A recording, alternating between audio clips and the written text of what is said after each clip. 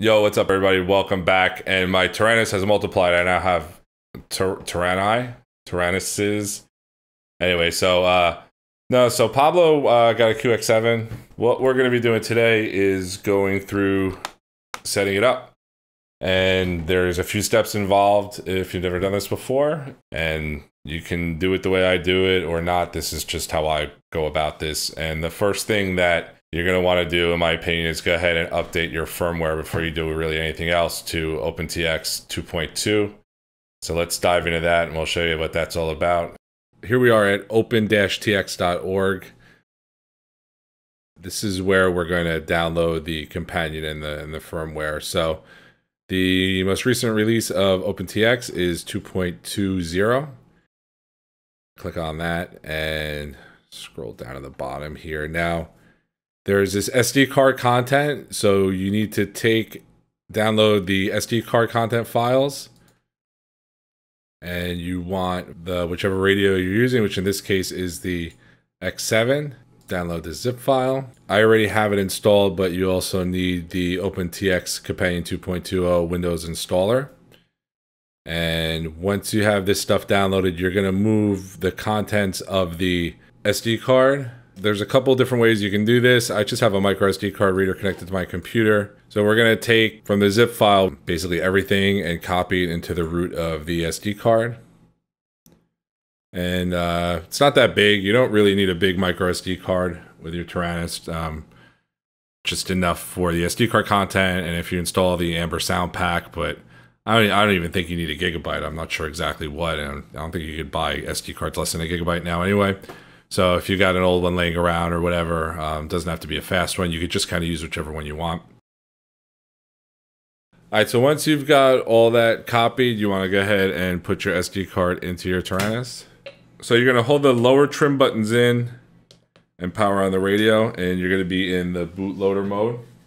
Then connect your USB cable. And on you should see your Taranis pop up and the Taranis memory card pop up. Next, you're going to go to settings. So a couple of things you want to look for in here, mainly because we're planning on using a multi-module with this Taranis, so we can control things like toy quadcopters as well. We're going to make sure that multi-module is checked. And then because we only fly quads, we're going to use no heli, which just removes a page or two from the menu for collective pitch helicopters. Rename this to Pablo. Yo.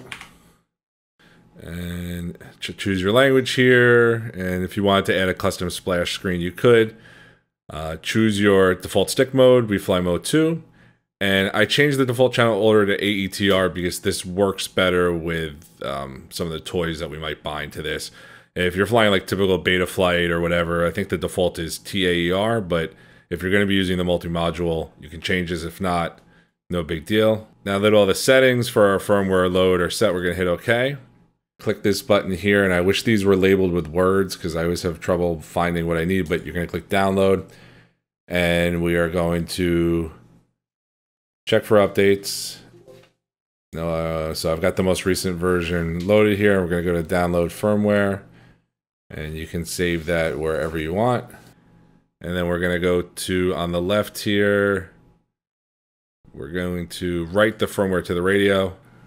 We're going to hit write to TX, and the firmware should be updating. And it looks like it's done. Wait till the close lights up and then click it. I wouldn't click this X or click here. I don't know if it matters, but flashing done. So we're going to hit close and we should be up to date. So let's check it out on the radio. One of the other first things I want to do here, because I do have this problem on my QX7 that I've had for about a few months now, is I use AA's in mine. I know that's not necessarily ideal, but it works for me. I don't like the battery tray in here. My AA's tend to want to pop out. Now, on this version, which is a little bit newer, it seems like the battery tray is a little bit better. It's a little bit tighter of a fit. So you may not have to do this mod, but mine, the batteries want to pop out. The other problem I have is the battery cover, I feel like, wants to always slide off too easy. So what I did on mine, and we're going to go ahead and do with this one, is we're going to get a little piece of foam here. and some hot glue. And we're just going to put the hot glue on the back of the foam.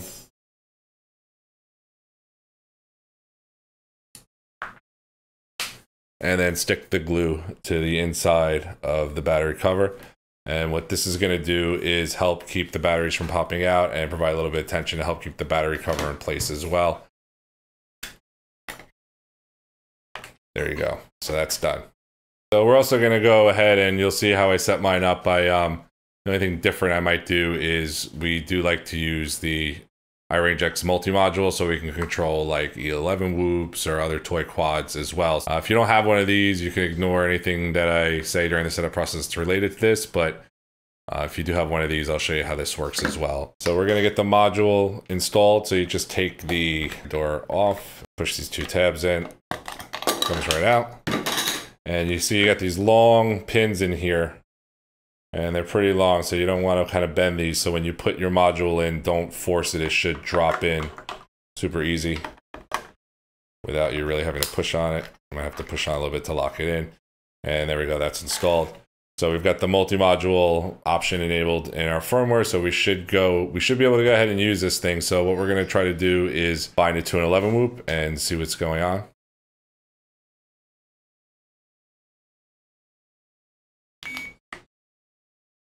Model name, you can call it whatever you like. So if you're using something like this with a multi-module, we need to go down to internal RF. And if you were doing a normal bind to a FrSky receiver like an XM Plus or whatever you might be using, you wouldn't really have to do anything here. But because we're trying to bind to something using a multi-module, I'm going to turn the internal RF off. And I'm going to turn the external RF to multi. And for the E011, it's going to be the Bayang or Bayang, however you say that. And then we're going to go down to, we're going to go back. And we're just going to go over to bind. So we will turn on quadcopter and hit bind. And let's see if she binds up. Now, something else I do because there's no arm switch on a toy quadcopter. Normally I would use this on a regular quad for arm and disarm. So I'm going to go into special functions and I'm going to create on this switch here. So I'm going to, with this selected, I'm just going to flip this switch so it chooses that one. And we're going to override channel 3, which is the throttle. And we're going to set that to -100, -150 and hit the checkbox. That way, basically it's like a disarm switch. So if I accidentally have the throttle up with the quadcopter on, it won't arm. You have to flip the switch. Put the switch up, throttle's dead. So if I need to cut it or disarm it, I can just flip this switch and it's dead. That kind of will help save you a little bit.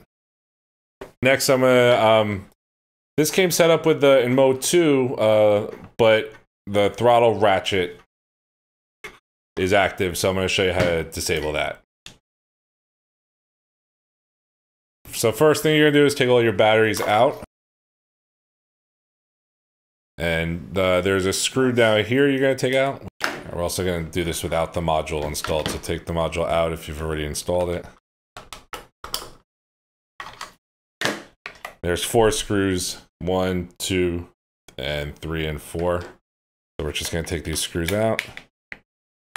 The little connector for the battery tray. And now that you've got your clamshell opened up, basically what you wanna do, here's our left side gimbal.